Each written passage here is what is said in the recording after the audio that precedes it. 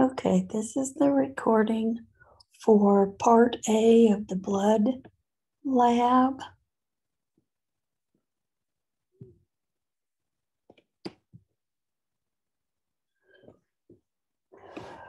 The formed elements of blood are the cellular components of blood. They include, the erythrocytes, the leukocytes, and the platelets.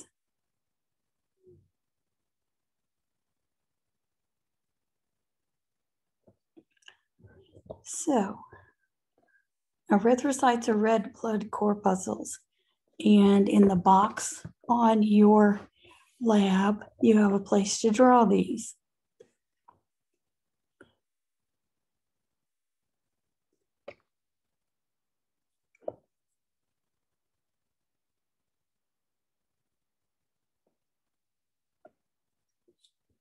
Oh, come on.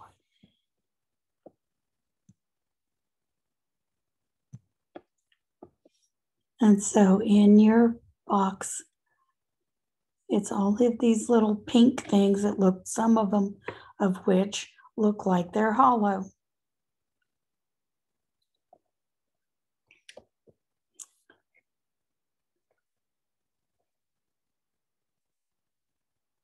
Okay, so in addition to erythrocytes, now you do have a picture with platelets, although I don't have a place for you to draw them because most of our slides don't show them.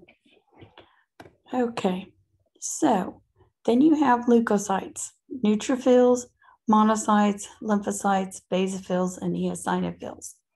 Here you have a monocyte, a lymphocyte, and 2 neutrophils. We will go through the attributes, and you can put the little notations next to your boxes so that you know what they're going to look like.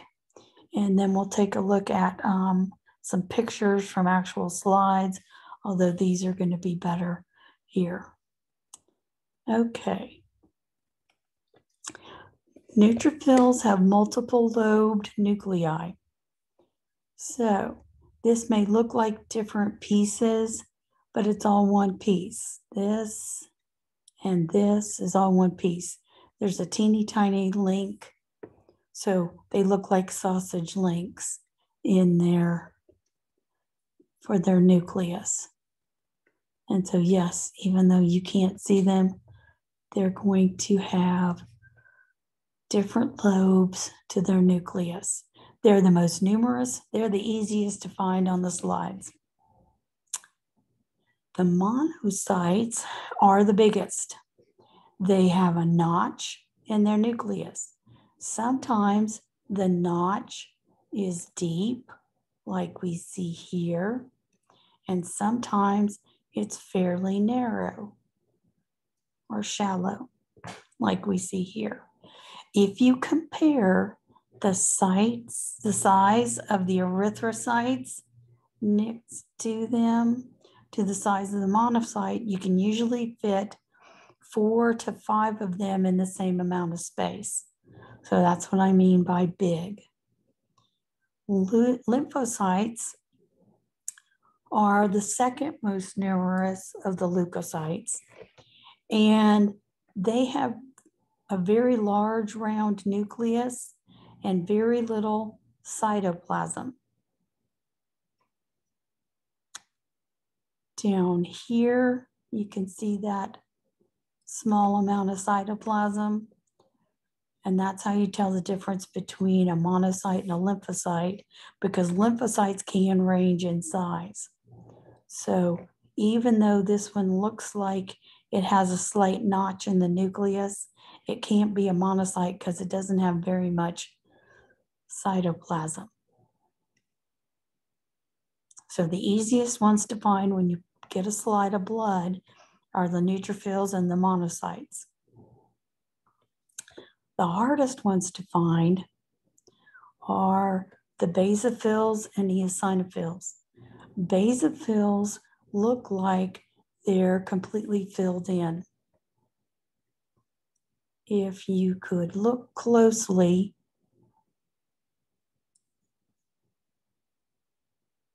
this would be the nucleus.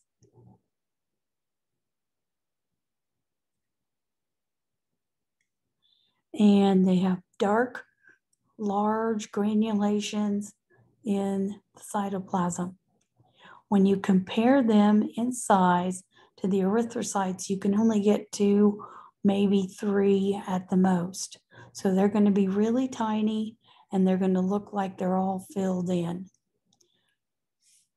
Eosinophils are a bilobed nucleus.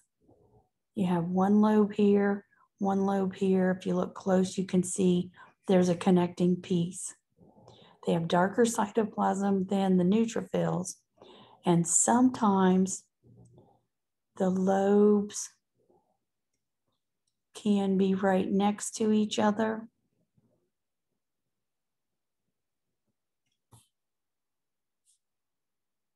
Inside the same cell, or even, oops. I have no idea why this is messed up. Right on top of each other. So you have to look closely, and you look at the cytoplasm. So you have a place to draw them. Over here, you can see photographs of actual slides. You can see an eosinophil. You can see a basophil, a lymphocyte, an eosinophil, a monocyte, a neutrophil. You have, a basophil here. You have lymphocyte. You have a neutrophil next to a lymphocyte. You have another monocyte. And then this was a monocyte that had the shape of a heart for its and a neutrophil. So you need to fill those in. Make your drawings. The next thing that you're going to do is to answer some questions about the normal values. You go back to that table at the beginning of chapter 18 to get those normal values, or you can simply look in your notes, your lecture notes, because you should have them there. And then you're going to have to look in your text for the diseases or disorders that are associated with too high of a blood erythrocyte count, too low of an erythrocyte count. Same thing with too many leukocytes or not enough leukocytes. Again, you need one range of numbers. And don't forget the units of measure, because when you write out your units of measure, the numbers don't mean anything if you don't have the units of measure. So in leukocyte and erythrocyte platelet levels, it's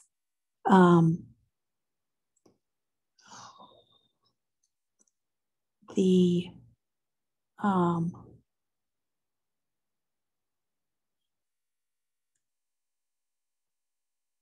number, so millions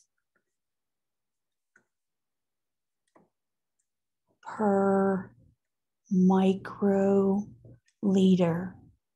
It's a mu, or